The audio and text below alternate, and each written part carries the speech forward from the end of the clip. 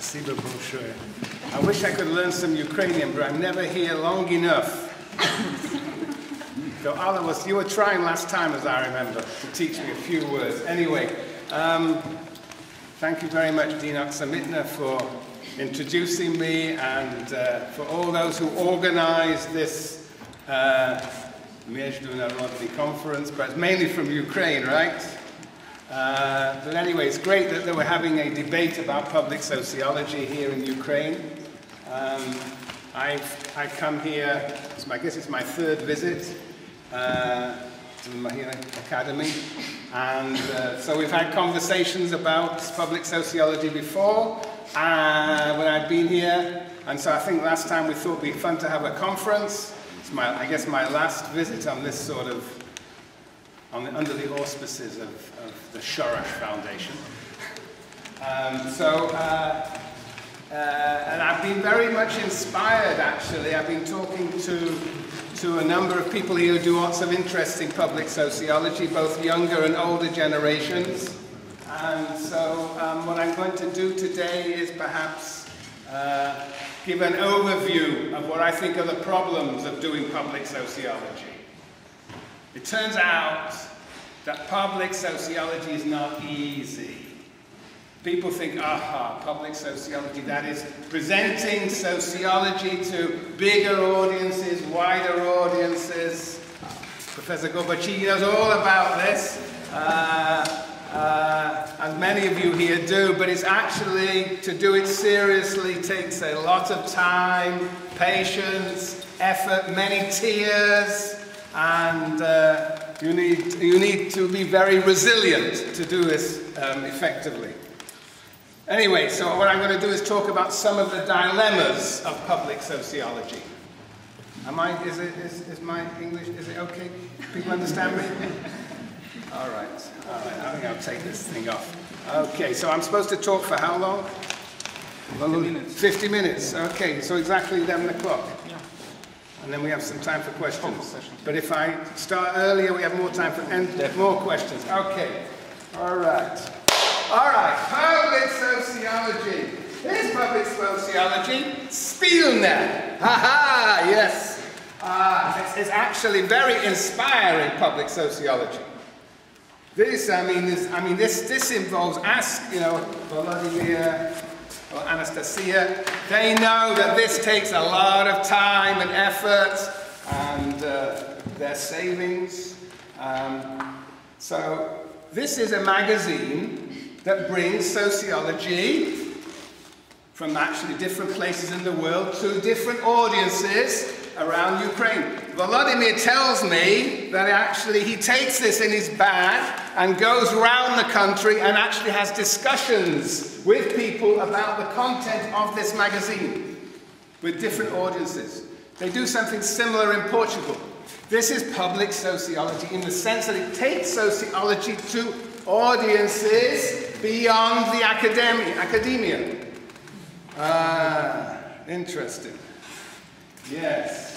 So that essentially is what public sociology is, bringing sociology into a conversation with audiences beyond sociology. What's the big deal? What's so problematic? Isn't this obvious? Well, in many countries, this is very controversial. It's amazing. It's very controversial. In my own country, where I live, at any rate, the United States of America, very controversial. I am evil if I'm the evangelist of public sociology, and my colleagues are very suspicious of what I do, or what I propose other people should do. So, what's the problem? Well, what is public sociology? Well, public sociology, in a sense, is taking sociology to wider audiences. It has two sides, public sociology. So, essentially, I think that sociology cannot survive if it doesn't go public. If we spend all our time talking to one another, just one another, then sociology will wither away, will disappear. And so I think it's essential in this world in which everything has to deliver some sort of financial reward, it's important for sociology to have a public outside the academic. So that is one side. And on the other side, I think not only does sociology require it to be projected broadly, its vigor, its development, its energy will depend upon discussions with wider audiences. So sociology needs to be public. But I think, and perhaps this is more controversial, publics need sociology. I think we're living in a time in the world where economics rules, and a situation in which economics rules in such a way as to destroy society. And I think it's absolutely crucial that society begin to develop a consciousness of itself that sociologists can provide. That sociology will represent a resistance to the commodification of everything in our lives. And this is true, not just in Ukraine, it's true all over the world, that we find ourselves commodifying education, commodifying politics, commodifying finance and money. This is the world in which we live. Sociology is a singular force amongst others that will resist this commodification. So I think society needs sociology and sociology needs society. Interdependence. Interdependence. Yes. But that interdependence is very problematic and difficult, because when sociologists talk to publics, they are accountable to publics, but when sociologists talk to one another, they're accountable to peers. So professional sociology and public sociology are often in tension. When we are professional sociologists writing articles in journals, sometimes it's even in English. We won't go the Russian road, leave that aside, or the Ukrainian road, but in English. I mean, no publics can read. Most publics can't even read English in most countries in the world. So the professional sociology speaks a language that is often inaccessible to publics. So there's already a tension between the professional world and the world of public sociology. And then, often, one thinks of going public in a way that is not public sociology, it's what I call policy sociology. So, the institute here was the Kyiv International Institute of Comparative International Sociology. Have I got it right, Professor Pagnoto? Kyiv International Institute of Sociology. Kyiv International Institute of Sociology, situated in the department here in Mohyla, actually, as far as I understand, establishes a sort of a basis for sociology in a contractual way. It actually delivers services and is paid for those services as a contractual relationship. That's what I call policy sociology. We need policy sociology because without affecting policies, there's no point often in doing public sociology. But it also has problems, because if you start receiving payment for what you do, then you are very easily captured by the people who are paying you. And Professor Pagnoto has given me many stories, and Professor Kamelko too, of the problems of actually doing policy sociology, of being captured by one's clients. But policy sociology is different from public sociology, because policy sociology is, in a sense, has a clientelistic relationship, whereas public sociology is a conversation between sociologists and publics, two ways. Yes, the distinction is often hard to make in practice, but the analytical distinction is important. So that's two types, the public, the policy, the professional, and the professional takes place in departments, and the profession itself is internally divided in many ways. After all, We are, on the one hand, we are teachers, and on the other hand, we are researchers. There's always a tension between the two, and how much time one should spend on each. Yeah. So there's tensions within each, between them, and then there is a fourth type of sociology. Yes. What I call critical sociology. The sort of the heart of sociology. The critical sociology is the sociology that examines the foundations of sociology, the value foundations, the methodological foundations, the philosophical foundations, the theoretical foundations of professional sociology.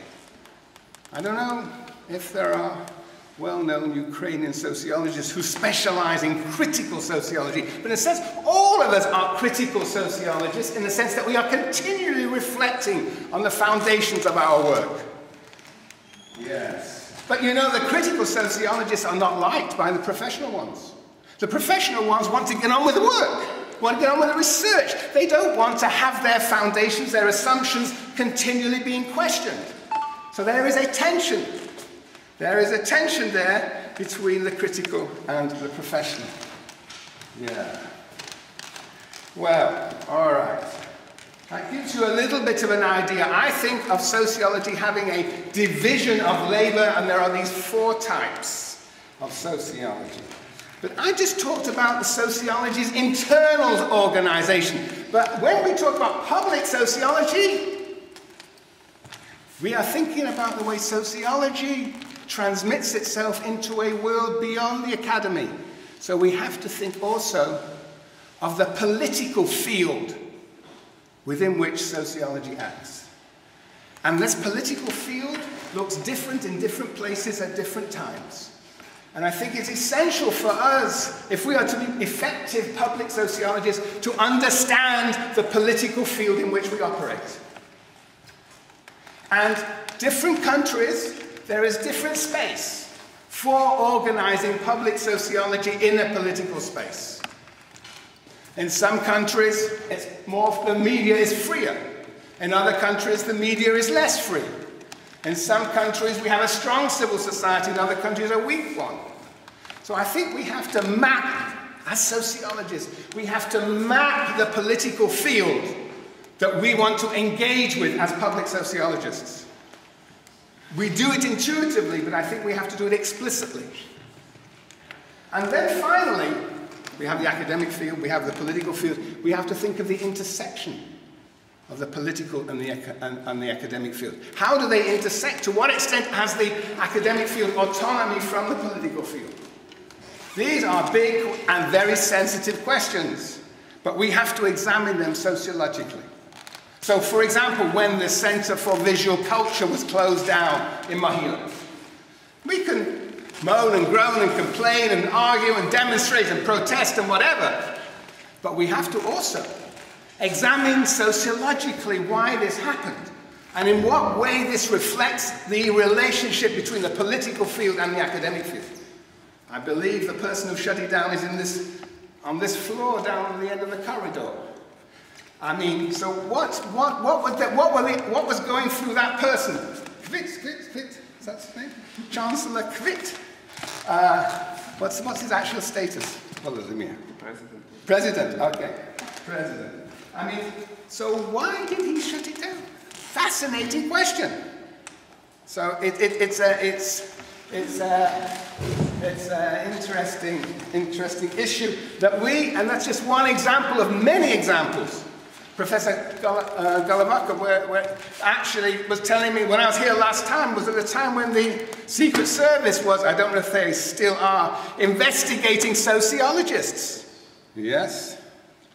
So what was that about? We have to understand these political issues if we are going to be effective public sociologists. We have to understand the terrain on which and I can give you lots of examples from the United States and from every other country of the problematic relationship between politics and academia.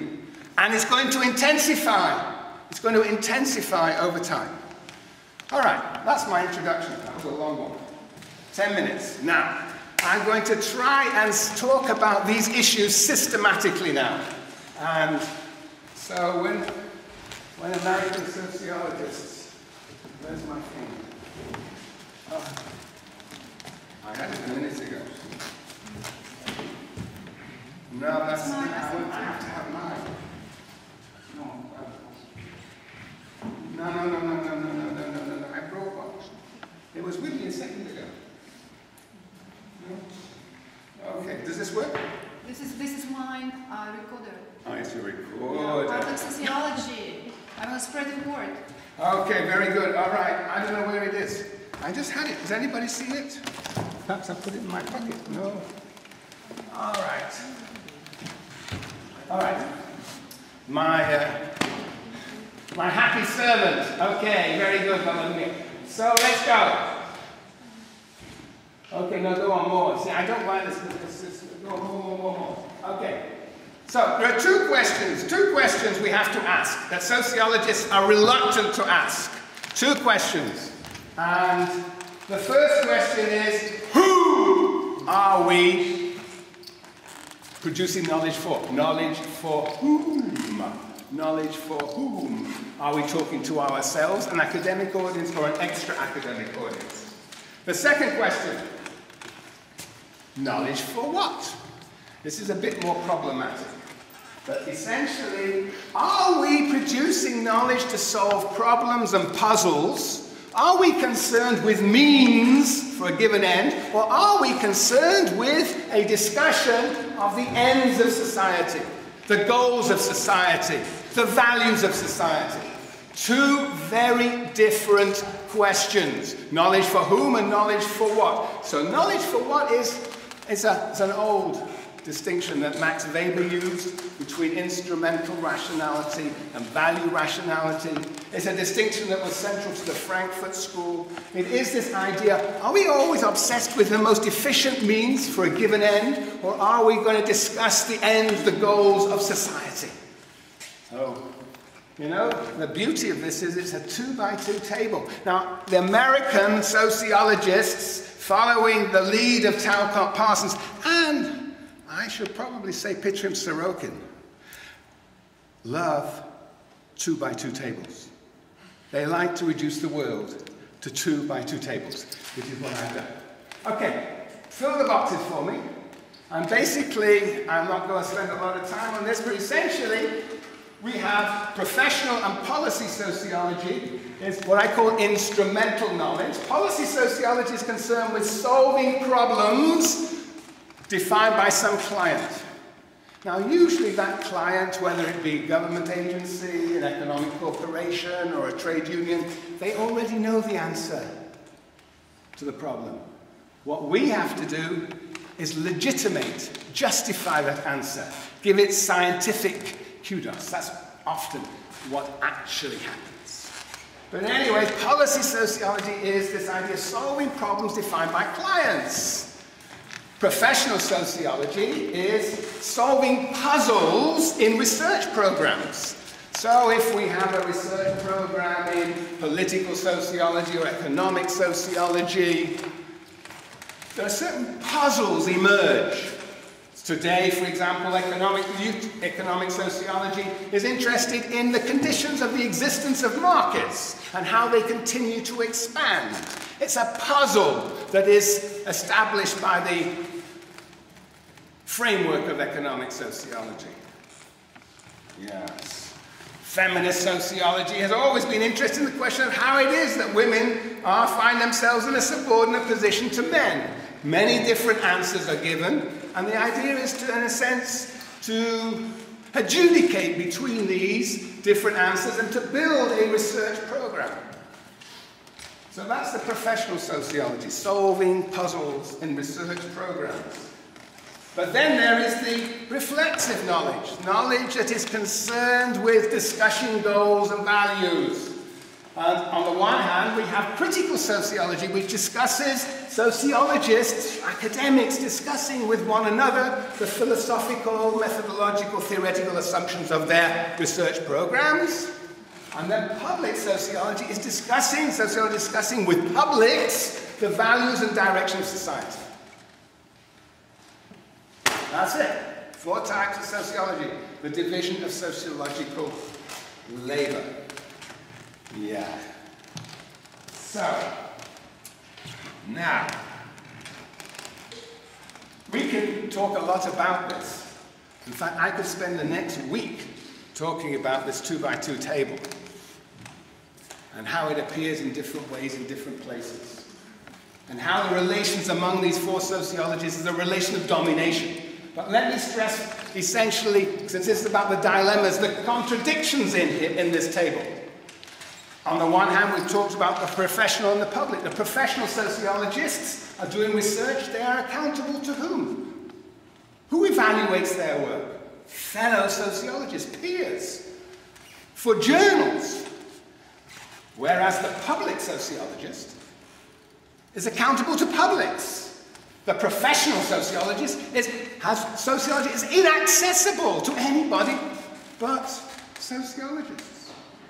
I don't know if any of you spent any time looking, for example, at the American Sociological Review. It's incomprehensible to most sociologists, never mind publics. So you've got a real tension here between a professional sociology and a public sociology, and yet they're interdependent. You can't have a really vibrant professional sociology unless it's responsive to a public sociology, and there's no public sociology if there's no professional sociology. There's no sociology if there's no professional sociology. Public sociology's identity comes from what professional sociologists discover: interdependence and antagonism. Policy and public sociology, equally interdependent and antagonistic. The public sociologist is concerned with discussing with wider society values that are assumed by the policy sociologist. In a sense, the public sociologist is often the conscience of the policy sociologist. But when a public sociologist goes and works with a community, then that community is not just happy discussing with sociologists about the significance of their particular problems, but it wants those problems to be solved. So communities push the public sociologist to become a policy sociologist. There's always that pressure to deliver some real change for the communities one interacts with. Yes. And of course the professional and the critical. You always need critical sociology to give energy to professional sociology, but professional sociology therefore needs critical sociology. But it also hates critical sociology, because critical sociology is always snapping at its heels, always engaging in a disruption of life with taken for granted assumptions, questions those assumptions. All right, I'm just suggesting a little bit about the dilemmas internal to this division of labor. But we have to actually constitute this division of labor as a field. A field, an academic field, is inserted into the wider society. So how do we think about how sociology, with its division of labor, is inserted into the wider society?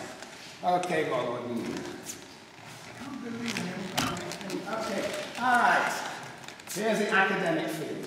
So now when we talk about field in the world, we turn from boxes to circles. Okay. So what we see is that each of these types of sociology has a relationship to the world beyond. And let us just go on, next one. So the first, let's talk about public sociology. Yeah. Public sociology. Oh. Well, there are two types of public sociology. What I call traditional and organic. The traditional public sociologist is the sociologist who spends time writing in newspapers, who spends time on television. I suspect, Professor Golovaka, you spend a lot of time on television and writing in newspapers. Yes, Professor Oxamita seems to agree with that. Yes, you probably do too. All these bleeding figures. Yes, you were going to say something. Yes. What were you going to say? Sorry, I interrupted you. No. When was the last time you were on television? Yes. Do you remember? Well, last time you wrote an article. 2 weeks ago. 2 weeks ago. Oh, yeah. What did you talk about? About the problem of international situation with Ukraine, with European Association. Yes. It affects everybody. European Union. Yes. Yeah. A central problem. Yeah. Yeah. And what do sociologists have to say about that? What do they say? Oh. Lots of different things. Now, the main idea, if you want to be a member of association, you have to maintain the various norms of this association. Brilliant sociological analysis. Yeah. You have to recognize the assumptions, the values, the norms of that. So you have to participate in that community. But public was not completely satisfied. The public wants what? Public, audience, and journalists and politics. They want what? They want immediate benefits. They have different opinions. And it's really dangerous for sociology. His opinion and my opinion. Who is right? If I am professional sociologist, I am right. If I am public sociologist, who knows? Maybe politics, maybe. This is very good. Very good. That's right. So it's very important to think about the legitimacy we have in the public sphere. Yes. Does our expertise mean anything? What does a sociologist mean in the real world? Yes. If I am academic of sociology, I am a bar. I am public sociologist. You're just like anybody else. But we are better who is what. right. But you see, I think a public sociologist's role is to generate discussion, not solutions. That's the policy sociologist. So you're generating discussion, so that's very good. Yes. If discussion is the goal, Yeah. if result is the goal. Right? Well, that's the difference between the policy and the public. Yes. Very good. All right. So that's an example of what I call traditional public sociology, how we normally think of sociologists. Go into the media, television, newspapers, radio, and try and develop discussion about basic issues in society, as opposed to an organic public sociology, where the sociologist has an unmediated relationship to the public. That is, has a direct face-to-face relationship between the sociologist and a community, whether it be trade unions, or whether it be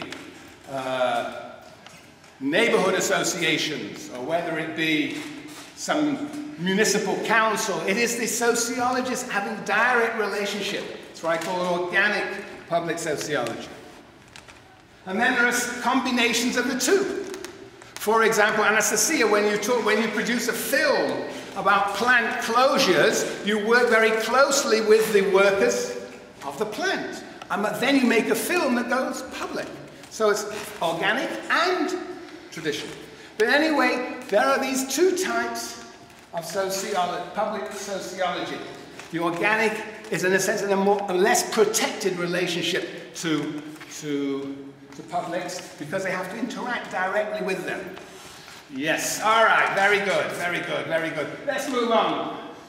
Now, we can also look at policy sociology. It too is divided internally. There is policy sociology that is a responsive character. You run this survey, market research. You run a survey to see whether people want to buy a particular soap or cigarettes or whatever, and you get paid for it. That is, in a sense, sponsored policy sociology. But there's also advocacy policy sociology, in which you have a plan, an idea of how to eliminate poverty, of how to solve the language question in Ukraine. You have an idea, and then you seek out various audiences to try and convince them that your plan, your solution, is the right one. So the advocacy policy sociology has more autonomy. The advocacy has more autonomy from the client than the sponsored policy sociology. Now, let's go on. Yeah. We can do the same with professional sociology, divided between teaching on the one hand and research on the other. Teaching, in my view, is, in a sense, a process of being accountable to students. There's a dialogue between teacher and taught. Whereas the whole idea of research is much more a community of researchers talking to one another. And that, of course, again, is a tension There's a tension between the two, and not just in terms of the amount of time you allocate to each. Go on, next. And finally, critical sociology. Well, on the one hand, critical sociology is a criticism of the foundations of professional sociology. But on the other hand, it is also transmitting that critique to the wider society. Critical sociology is not just about criticizing the discipline, it is also about criticizing the foundations of the society in which we live, and therefore, in a sense, is linked to public sociology. So very quickly we can see how each of these four types of sociology is internally divided, and there is tensions within each four types, as well as tensions between the four types. How there is antagonistic interdependence governing all four types, the relations within and between. Okay, now we get to the fun part. We have, if so far as we're talking about public sociology, we have to think about the world in which we are organizing the conversation. We have to think of the political field. So we need to have a political sociology that will help us understand the conditions of public sociology. Okay, next. And again. And again.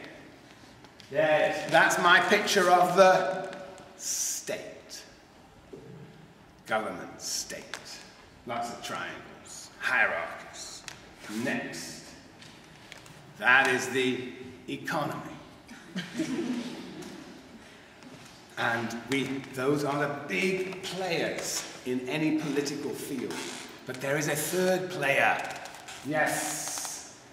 Oh no, that's a player. Now, the moon is basically, what's the moon? What do you think those two things are?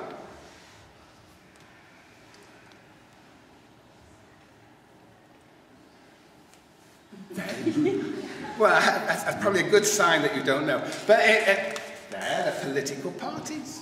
Political parties, you know, they're sort of, you know, hanging in there of more or less significance. The real action often is taking place in the state, but there are these political parties that are engaged in competition. And next one, yes, there is civil society. Thank you, Professor Marco. Yes. Civil society, well, they look pretty happy, some of them, and some of them look very unhappy, notice. There's misery and happiness. Yes, anyway, so those are the organizations, institutions, associations, and civil society, neither part of the state nor part of the economy. Linked often to political parties, yes. And then there's one fourth element to this political sociology, and that is, yes, which is what? Huh? Media. Media, very good. And media take place in the, what do they call it?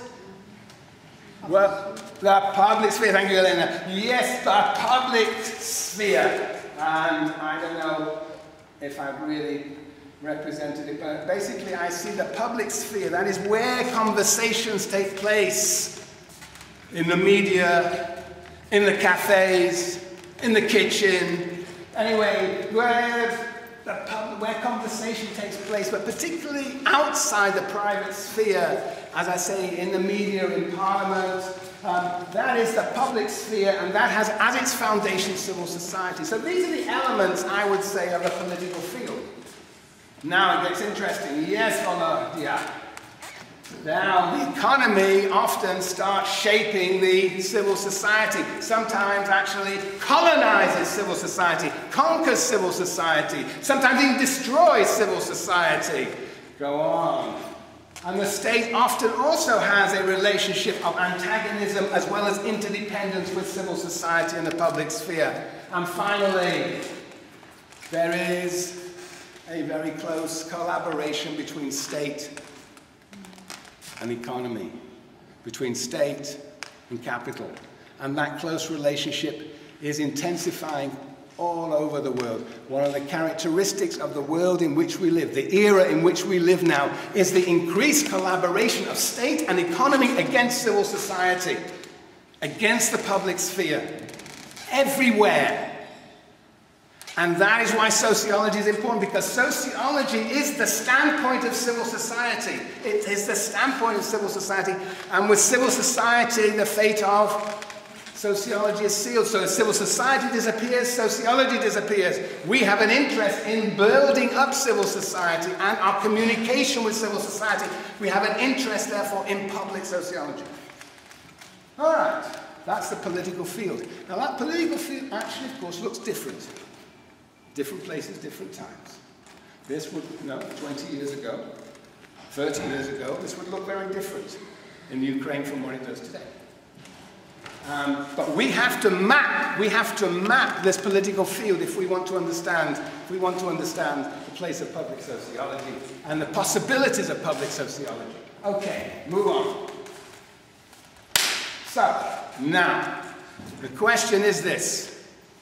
What is the relationship between the political field and the academic field?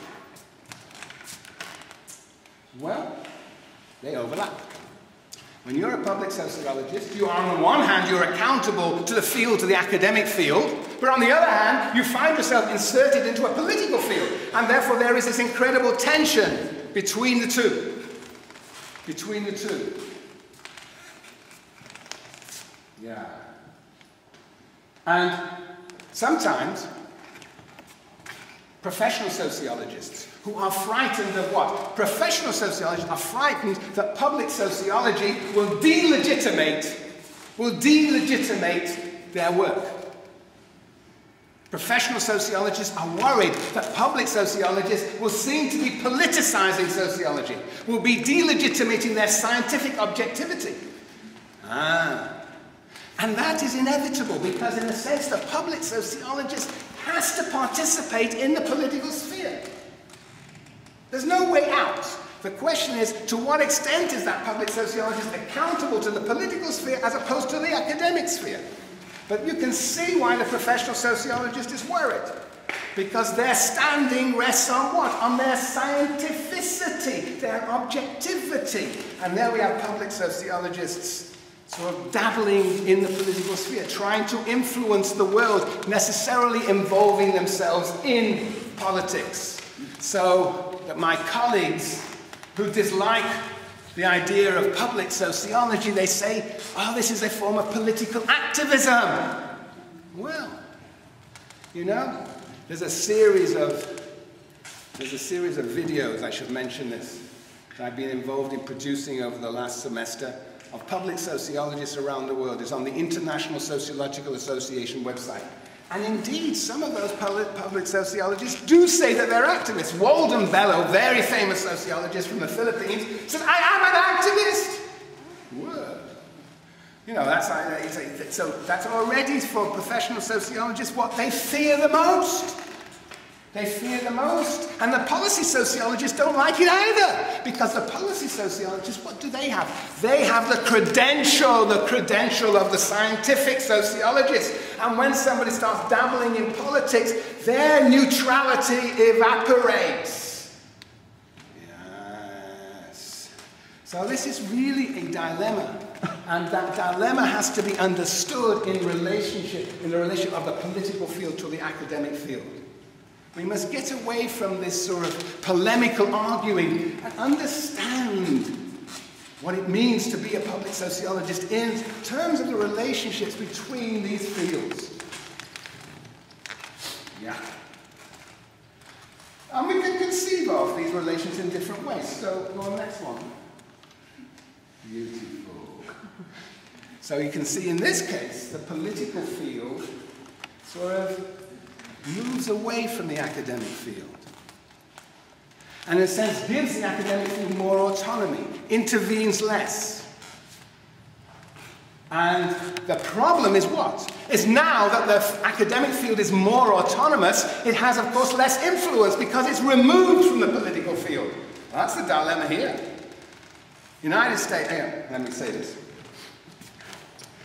I remember when I was a young boy, 30 years ago, Fernando Henrique Cardoso, who subsequently became president of Brazil, came to my university, University of California, Berkeley, and he gave these wonderful lectures, brilliant lecturer, sociologist.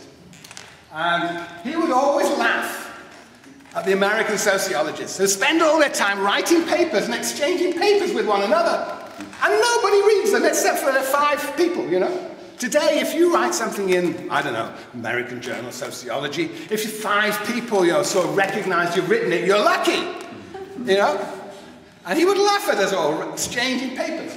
Because in Brazil at that time, still under the dictatorship, if you write anything of a critical character, you end up in prison. So, there is a real contrast, because in Brazil, the political and the academic field are much more intertwined. So what you say sociologically has immediate political reverberations immediately. Yes. Why don't you do the next one? So, back to that situation, and the next one. The elder generation here might recognize this picture.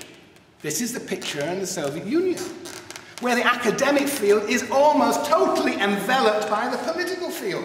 So anything you do in sociology becomes political. When I read, from the United States of America, read Soviet sociology, I think, ooh, this is boring, this is uninteresting. But I'm missing the context within which it was written. And everything written had a political significance and meaning, because the academic field was colonized, dominated, overrun by the political field. Yeah. Okay, let's go on. So back. So another way of looking at this picture, I can't get this intersection as a sort of different color. I've been trying all morning, but it didn't work. But anyway, the point is, in this picture, we see the political field is not dominating that sector, but it's actually the academic field, in a sense, has greater strength. In a sense, in this situation, you might say, which is a very unusual situation, in which the academic field actually sort of dominates the intersectional part of the political field. Why don't you go to the next one? And more likely is that you have the two, again, separate. And I say the problem with the separation of the two, which we all love to have our academic autonomy, but that academic autonomy can often go along with declining influence and irrelevance. All right. So, let me summarize what I've said. That doing public sociology is difficult and fraught with lots of dilemmas. First, public sociology has to be seen in relationship to those 3 other types of sociology in the discipline. And that discipline looks different in different places at different times. And I could spend weeks talking to you about what it looks like in the Philippines, or in Brazil, or in South Africa, or in Denmark, or in Sweden, and it's different. So, but the point is, you have to look at public sociology in relationship to these other types of knowledge. And that relationship is relationships of antagonistic interdependence. That's the first point. The second point is that within each type of knowledge there are tensions between the organic and the traditional, between the advocacy and the sponsor, between teaching and research, between societal critique and disciplinary critique. There are tensions within each that we have to recognize and we have to deal with and resolve in some way or another. But then, when we talk about public sociology, we also have to think about the political field in which we operate. To what extent is the public sphere accessible to sociologists? Or to what extent does one have to spend a lot of time working with communities, which is a much more invisible form of public sociology? We have to understand the political field in terms of the possibilities and potentialities of public sociology. Yeah. So we have to use our professional sociology to understand the conditions under which we operate as public sociologists. And finally, we have to understand the intersection of the academic and the political fields. And this too will vary from country to country, and from time to time, from era to era. So these create the foundations of the dilemmas of public sociology. And I think to understand those dilemmas, we have got to be good sociologists. We have to be good sociologists to understand those dilemmas and the possible ways of resolving them. Yeah. But I end by saying that, yes, where I began, we're living in an era, they call it neoliberalism, I call it third wave marketization, in which state and economy are collaborating in the destruction of civil society, and sociology's interests, humanity's interests, are the same. Sociology's interest and humanity is in sustaining an autonomous society that keeps at distance state and economy. And so our interests are indeed in bolstering civil society. It is the interest of us as sociologists, and that is why public sociology is so important, because it is precisely the engagement of the sociologist with civil society that will sustain, or help to sustain, or contribute to the sustaining of civil society. So I end by saying how important public sociology is, and if it is so important, how we as sociologists must examine the context within which we operate. We need, in a sense, a reflexive sociology in which we understand the conditions under which we operate. Okie dokie, I will end there. And now we can have some questions before we have the huge round table. Okay, so, yes, Yuri. I have three related questions. Three related questions. First, could you please comment on Louis Lacan's civic sociology? Why did you come, Yuri, to harass me with Lacan? Very good. He actually claimed that this division sharp division between professional and public sociology exists only in the United States, and this is a problem of US academia. So what is the basic difference between his view of civic sociology and your view of public sociology? Second question is, you now sketched briefly the problem of existence of public sociology within a scientific field, as a science. So there are really severe limitations of public sociology staying in science. And in your paper, in responding to critics, you drawing on Gramsci and you showed those limitations. But this is not problem just limitations, but plausibility of public sociology. Whether public sociology is possible as science, staying as science. And the third question, so nobody would contend with your statement that sociology needs to demonstrate its public value. And public sociology basically is aimed to demonstrate the public value of sociological knowledge. But what is the exact way of doing this? And answering these questions, we can answer knowledge for whom and for what. If civil society, if state and market would need sociological knowledge, it would have value. If they don't need, the value would be lower. So what is your opinion?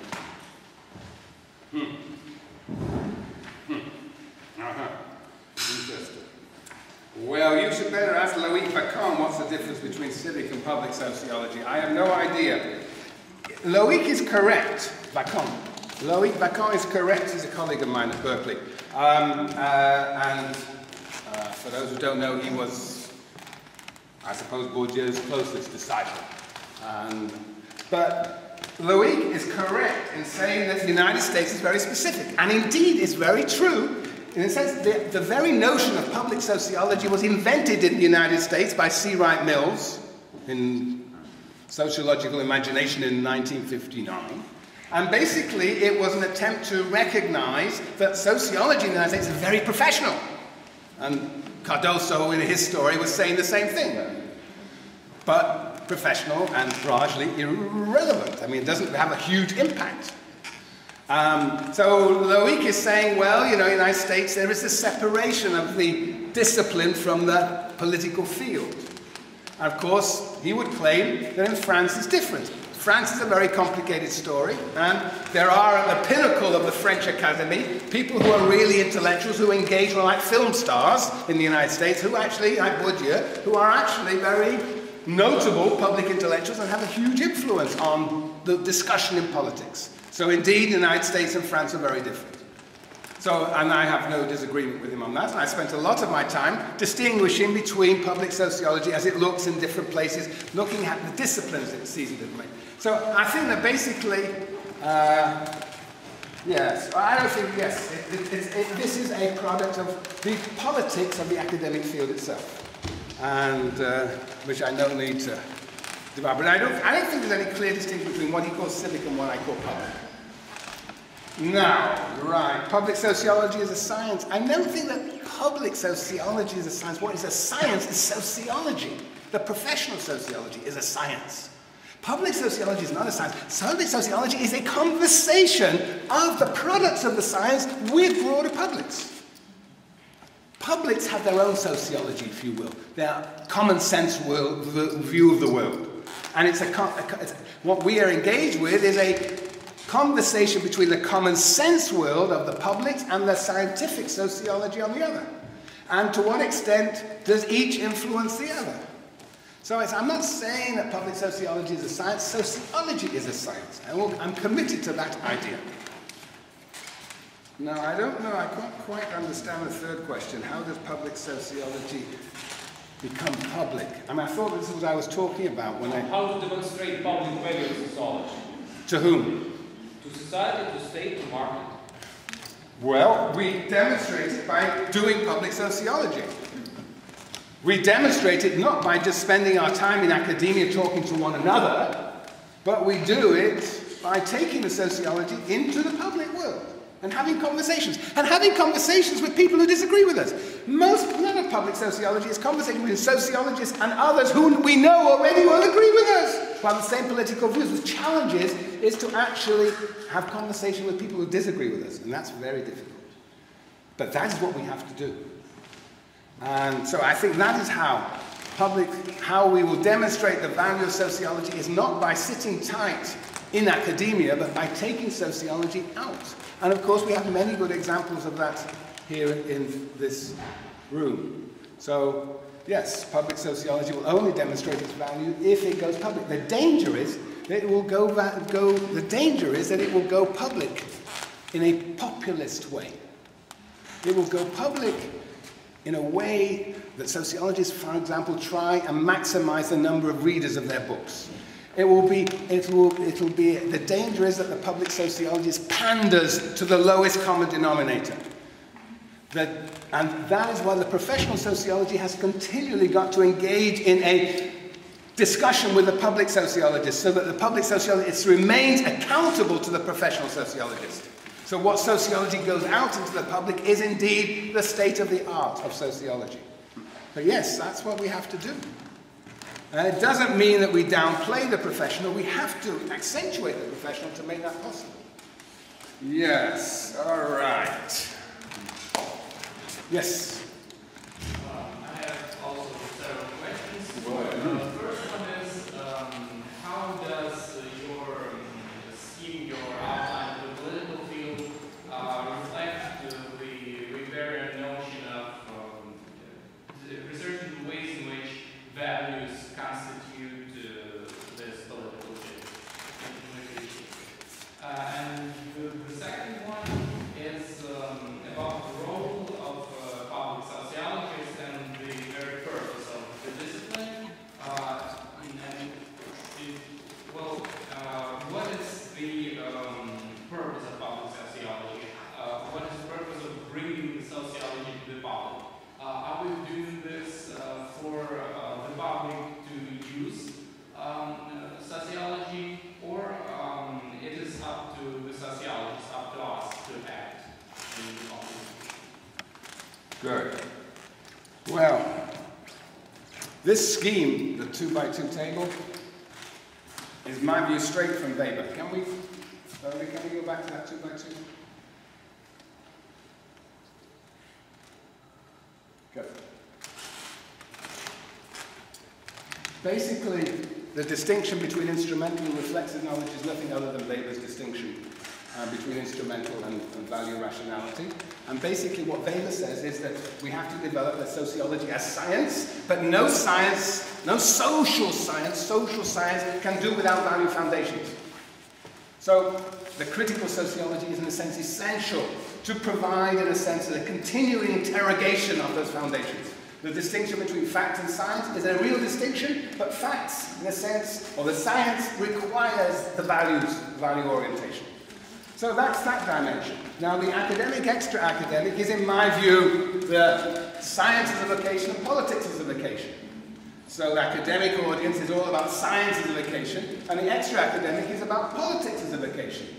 Now one thing that Max Weber did not have, however, was what? Public sociology. That's the fascinating thing. I think the scheme is totally Weberian. But he did not have that bottom right. Why? Because Max Weber had no confidence that the population, the lay population, the dominated classes, could engage in a conversation with sociologists. He had no conception of that conversation. He had no conception of a public sphere, which, you know, in part is a reflection of the time in which he was writing, but also a part in which his own elitist perspectives vis-a-vis mass society so infiltrated into his understanding of the relationship between science and politics. But the funny thing is this. The two famous essays, Science as a Vocation and Politics as a Vocation, brilliant essays. If you haven't read them, they are essential reading for all sociologists. Science as a Vocation. Do you know who they were? They were lectures. Do you know who they were given to? They were given to students. There is Max Weber, himself being a public sociologist. This is towards the end of his life, 1918, 1919. Basically, it is towards the end of the first one was given towards the end of the war, and the second one was given after the war. The politics version is totally pessimistic, because it was after the Germans had been defeated in the First World War. But basically, this was an act of public sociology. He was engaging in the very practice of public sociology, though he had no concept of public sociology. And you could say that The Prosperity and Spirit of Capitalism, probably the most widely read book in sociology, is a form of traditional public sociology that has informed so many debates. So he was a public sociologist, though he did not have a conceptual scheme to understand what he was doing as a public sociologist. So I think my scheme is very consistent with Max Weber, more so than with Durkheim or with Marx. Yeah, all right. Yes, now. The purpose of public sociology? In my view, the purpose of public sociology is to elevate the discussion about the direction in which society is moving. To elevate public discussion. To inform public discussion with sociological ideas. Ideas that link personal troubles to public issues. That's what I think public sociology is about. Yeah. Yes. But I think public sociology is also about invigorating professional sociology, transmitting new ideas into professional sociology from that engagement. That's how I see it. Now, other people may see it differently. Yeah. Am I still going on? Yep. Yes, Elena. I'm a bit surprised or puzzled that you emphasize specifically reflexive knowledge for public sociology. Let's imagine a situation. We research protest activity. We interview protesters, we reach some conclusions about what makes protests successful or fail, and then we talk to the activists, you know, that's what I see is happening, and this is instrumental knowledge for them, and they might also introduce some feedback saying, you know, we don't think you got this right, so I changed my theory, and this is also instrumental knowledge because I explain how protests may become successful or not. But this seems to be a public sociology, this kind of interaction with protest movements, with protesters. Right. So how to fit it into this table? Well, I mean, as you formulated it, there's both a professional and a public moment. On the one hand, you go in as a researcher, and you examine what are the conditions for successful protest, and you work with the pre-existing theories of protests, of which there are many in sociology. So you come up with an understanding that perhaps we have to understand protest as a result of uncertainty in life or something. And then you take that theory and you bring it into a conversation with the presumptions of the protesters, if you will. Like so action sociology. Turenne was the expert in this, or him and his students, the expert in this one. But I think that is a conversation between the results of your sociology and the community about which you have been theorizing. It's a conversation, two ways. A conversation about instrumental knowledge. Yes. About reflective Yes. knowledge. Yes, it is a conversation. It can be instrumental. No, but it's a conversation about instrumental knowledge. But first and foremost, it is a conversation. That's the important point about public sociology. It is not the sociologist saying, this is the truth, accept it or not. Well, of course, sometimes there is that vanguardist approach to public sociology. But no, it's more a matter of having a discussion and seeing, in a sense, what each side contributes to that discussion. So you bring your theory to the protesters, and they say, no, uncertainty was not the issue. The issue was, this was an act of parliament, act of the legislature that we were protesting against. It's nothing to do with it. So we have a conversation. But it is about, you're right, it is about a conversation about instrumental knowledge, but it's a conversation that is important. It's not a laboratory. It can be seen to be a laboratory from the professional sociologist's position. Some people would argue that when you have a result like this about conditions of protest, that one way of validating, invalidating it is to bring it to the public. But that is an extension of the professional sociology. It is not the public sociology as such, which focuses very much on, I think, conversation, a conversation about instrumental knowledge, about sociology. It's the conversation that is important to me. Yeah, not at all convinced. Okay. Yes. May I ask another question? How do you think this situation with public is it special for sociology, or it's common for physics, for ecology? Because in physics we have also what we call the popular physics. Some physics, they are writing the book for children, for adult people.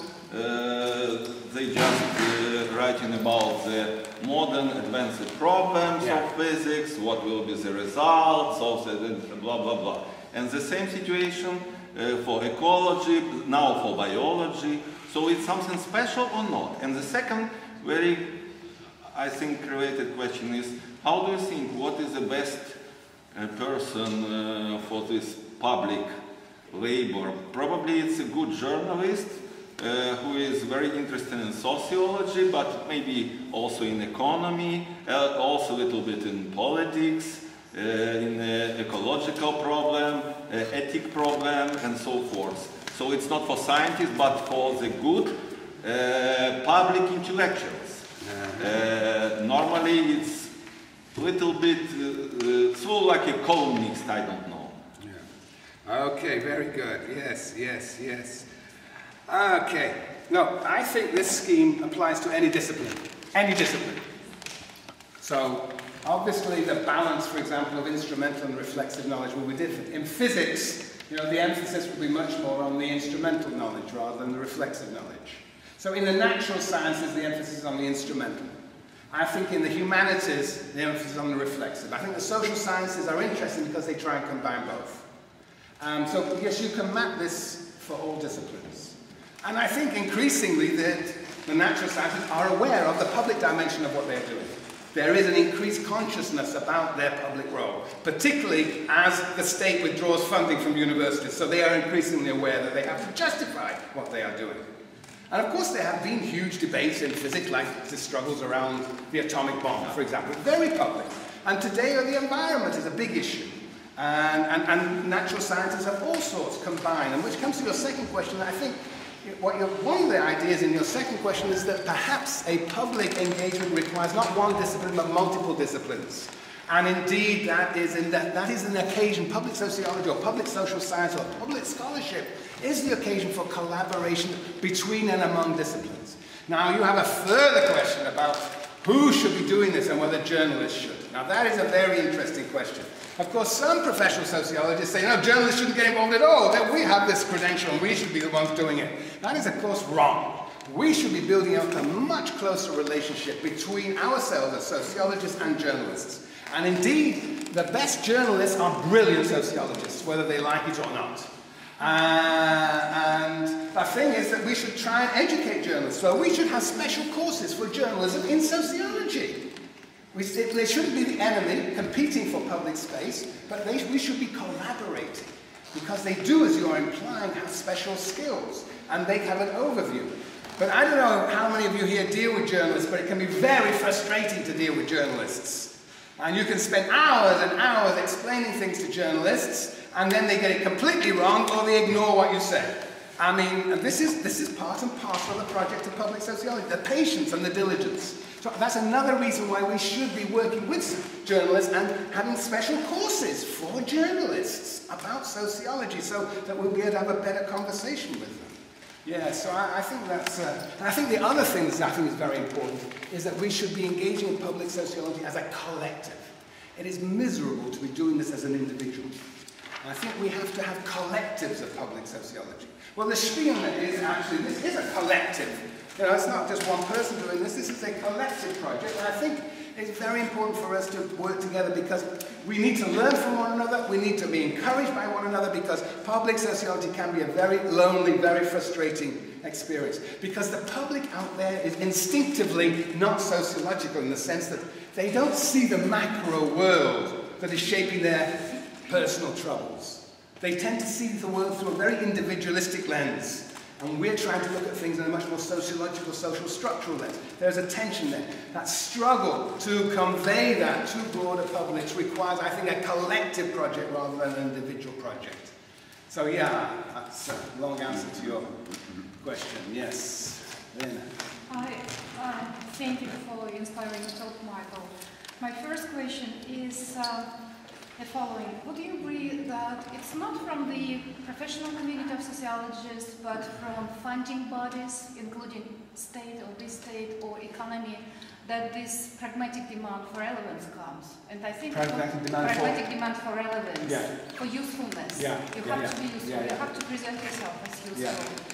So there seems to be a very ambiguous situation that you have to think about to what extent you're useful, not because your consciousness was raised by people like yourself, but because you see that you constantly receive these external impulses to prove that you can bring some use, that you can be useful. So what are your thoughts on that? Well, basically, yes. I mean, it's this instrumental knowledge that is emphasized increasingly in the world in which we live, which makes it all more important to emphasize the reflexive moment, to sustain the critical and the public. The danger is that the critical and the public gets pushed aside. So that's another reason why I am a campaign for public sociology, because precisely we're living in a world that is interested in immediate results, immediate consequences. And I am saying, as indeed the Frankfurt School said, as indeed Max Weber says, that we have to be, as academics, we have to be thinking not just in the immediate tomorrow, but in long term. Where is our society going? Have discussions of a broader character. So that the fact that we are subject to these utilitarian pressures makes it all the more important for us to emphasize this reflexive moment. And so, yes. Yeah, and when it comes to reflexive moment, what do you think about the fact that the professional community increasingly finds itself working in a very precarious conditions? Think about flexibilization, short-term contracts, all these new schemes of inequality, to the extent that many professionals, sociologists, social scientists, and people in humanities are on the verge of becoming protesters themselves, and as it is well known, they actively participate in protests, fighting for their cause, fighting for their interests, for instance, in the framework of Russian academia or Ukrainian academia. So they are not teaching how to protest effectively. They themselves protest. So Right. does it fit into your scheme? Yeah, no, I think that that's another part of the story, is that with the increased emphasis in the instrumental, the actual character of the university is being completely transformed. And in many ways, both pressures from the political and from the economic.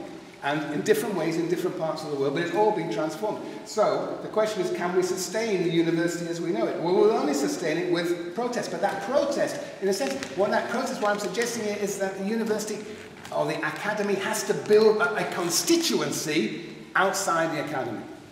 And if it's built up through protest, fine, but it has to build that constituency. I think what has happened, and this part of the world is perhaps exceptional, but in the Western world, in a country like the United States, we have just automatically assumed that, you know, we have university autonomy, that basically we can research what we want. We've been living in a fool's paradise, and it's over. It's over. And now we have to think about what a public university is. The idea of a public university is being destroyed in the United States, in England, and to a lesser extent on the continent. And the question is, what is a public university today? Given that increasingly it will be funded privately and through student fees. Well, we have to think about what that word public means. And I think it means that we have to be increasingly accountable to publics. You know, the idea of public university in the United States and to an extent in Europe is university that is free for all. Well, that is fine. That's just one moment of it. I think a public university is a university that is accountable to publics, that engages with discussions with publics, which is, of course, what public sociology is about. So I think that we have to, indeed, the danger is that we basically accommodate to these new pressures. We take on 2 jobs, 3 jobs, 4 jobs if our salaries are being cut. Or, you know, then there's also what happens in the United States, for example, and a smaller and smaller elite. So tenure doesn't disappear, it's just small and small numbers, and the mass of teaching is done by lecturers. So, I mean, the elite actually is very happy to accommodate. Its conditions are getting better, but at the expense of those. So we have to be engaged in a critical discussion within the university about the university and a public discussion with publics, what a university is. So these questions are raised all the more urgently because of the changes in higher education across the planet. Across the planet. I'd love to stop. Thank you very much. Okay.